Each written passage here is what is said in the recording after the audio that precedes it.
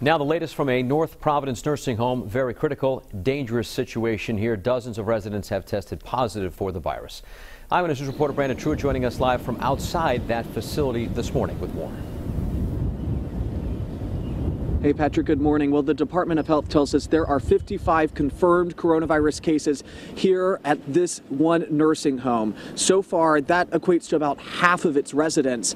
Again, we know that 4 of them have died with this virus. Just yesterday, the Department of Health telling us about the 2 most recent deaths from here, a woman in her 80s, the other in her 90s. The CDC has continued to warn that the elderly are most vulnerable to the virus. Governor Gina Raimondo placed visitation restrictions on nursing homes weeks ago. But to give you some perspective, on Monday there were 15 confirmed cases in nursing homes statewide.